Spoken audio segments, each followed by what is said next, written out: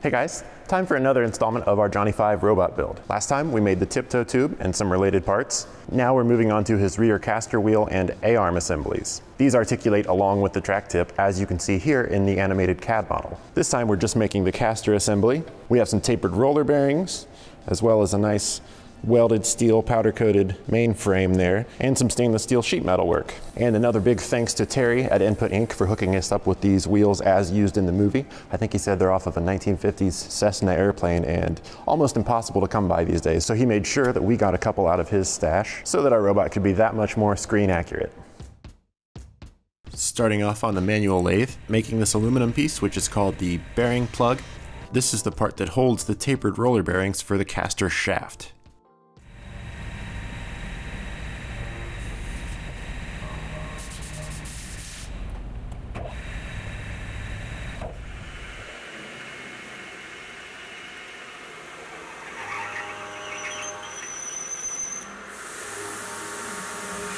Once that's done, I popped off the entire chuck with the part still in it and moved it over to the slant to retain the same setup concentricity with the 3-jaw.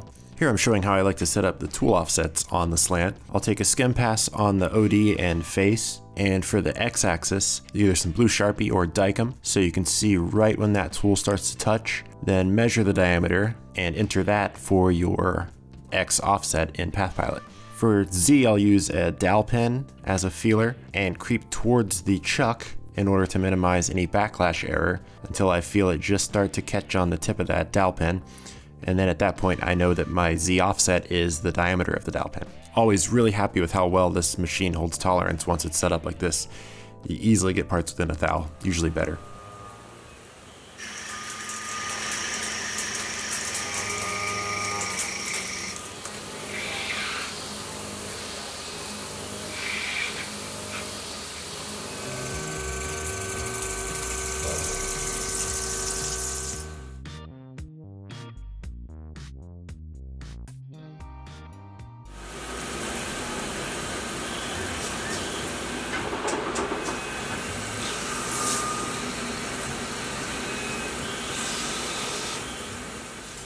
Now that all of the lathe work is done on this part, we need to go over to the mill and put in some holes at 90 degrees around the part. So again, holding the part in my little 3-jaw chuck that I've modified to be able to hold in a 5C collet so that I can mount that in a collet block and do the pseudo 4th axis kind of work here in the vise like we did when we were making Johnny 5's tiptoe tube rings. Card here if you haven't caught that one yet. First boo-boo of the day, I probed my Z in the wrong spot, should have gone off of that flange, so this counterbore ended up being much deeper than it should have been. But the part will still function as is, so went ahead and carried on, drilled it. We'll still get plenty of thread engagement there.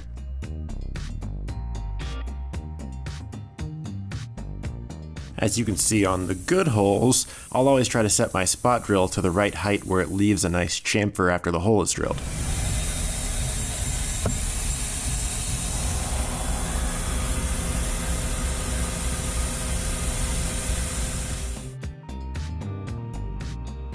Next we have a 1/4-inch steel plate that connects the caster spindle to the caster axle hub. So we're holding that using the super glue and tape trick. Card here for our video on that.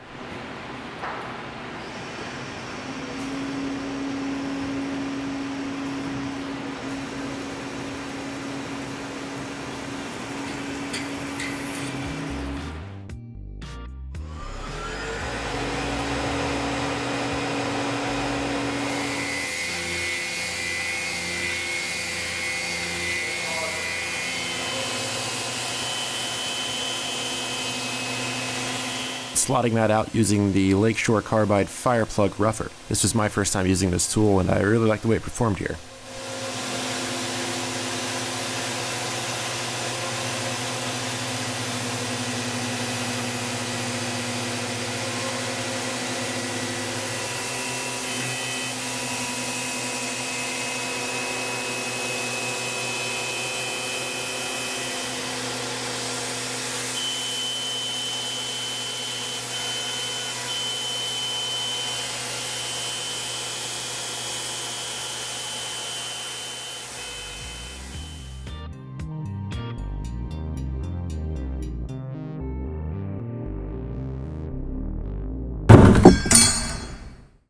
Now back over to the manual lathe. This steel tube piece will be welded to that plate we just made and retains the aluminum bearing plug that we started off with. So first up, turning the bore of that tube to size, and then some blurry footage of me checking the size of that bore using these 3-point digital bore mics. I really love these. They come in a set of 4. I think these are Insize brand that we have.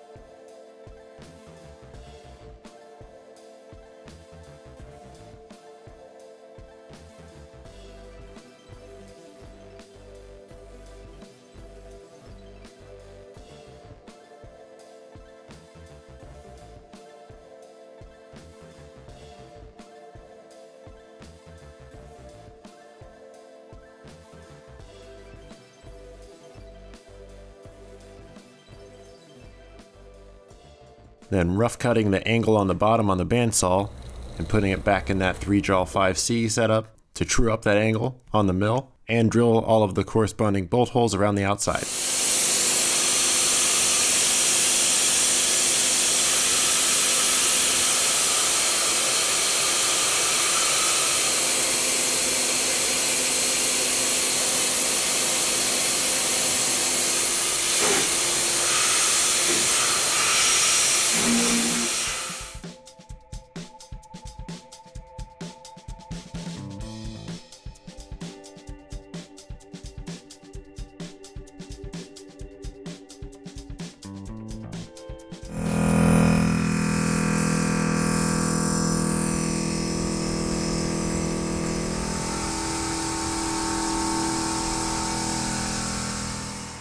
This short steel piece is the axle bearing hub, and it will be pressed and welded inside of that hole we made in that 1/4-inch plate.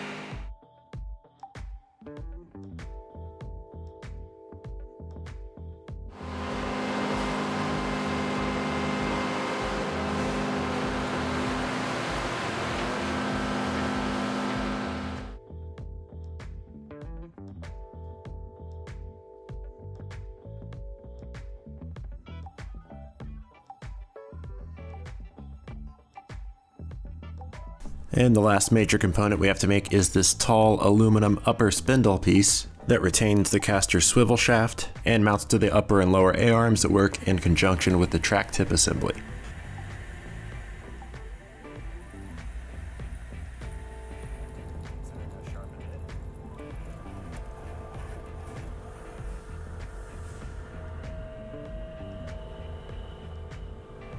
since this is a very simple part and I've been feeling a little more confident in my manual lathe skills lately, I decided just to go ahead and make it entirely manually. It's going pretty well until bird's nest. So from that point I changed up my feed direction to be away from the chuck, just so I don't have a big flinging mass of chips, and also sped up my feed rate a little bit to help break those chips up a little better. Had better chip control, still a little bit of trouble at the end, but it was manageable.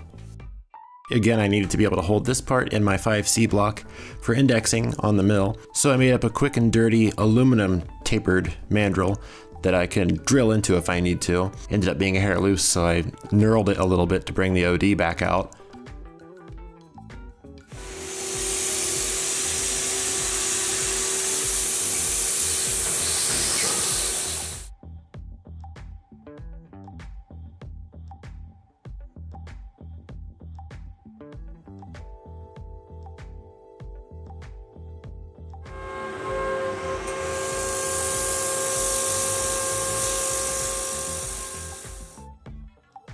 Worked really well, little bit too well, got it stuck in there right good. So this actually ended up being the inspiration for our slide hammer widget that Jared designed. Card here to that video if you haven't seen it yet. And there's a fair amount of stainless steel sheet metal here to box around the outside of it and hold this little fender guard. So we cut all of these pieces out on the plasma, used laser cut chipboard templates to mark out all of the bend points, and using all of the tools at our disposal, much hammering and brute force, managed to knock together a pretty decent looking sheet metal assembly for all of these tail end pieces. More on this in the next video when we tackle the upper A-arm. But all that's left for this caster is yet another assembly montage.